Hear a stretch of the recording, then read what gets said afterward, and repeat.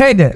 If your iPhone isn't installing apps from the App Store, don't stress, I'm here to help you out.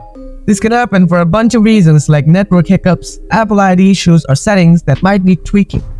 Let's dive into some easy fixes to get your apps up and running again. Solution 1. Enable app downloading. Start by opening the Settings app. Then scroll down until you see the App Store option and tap on it. Make sure you turn on App Downloads, App Updates, in-app content.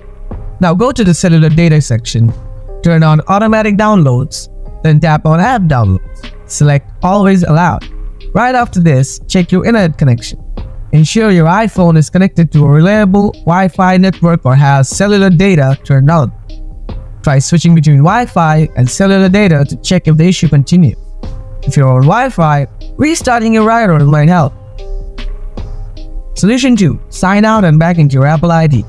Open Settings, then tap your Apple ID at the top of the screen. Next, scroll down and tap Sign Out. Restart your iPhone. After that, sign back in with your Apple ID and try downloading the app again. Solution 3. Check available storage. In Settings, let's scroll down and tap on General. Next, tap on iPhone storage. Make sure you have enough free space for new app downloads and installation. If your storage is low, consider removing some unused apps or files. Solution 4. Reset network settings. Open Settings, then scroll down and tap on General. Next, scroll down and tap Transfer or Reset iPhone.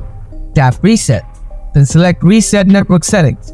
Note that this will reset your Wi-Fi passwords and cellular settings.